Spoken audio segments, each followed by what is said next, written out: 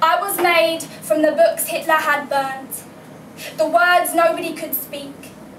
There is no freedom of speech in countries where the death penalty counts the steps of free men. And these words have never tasted so good. I will speak them fast, the speed of bullets caught on daytime news. I was made from the children that died when God sent the flood. Made from the exact weight of the wave that killed them, from cities that could not be rebuilt. I was made from the match of an arsonist, the flame he held underwater for 10 seconds that wouldn't go out.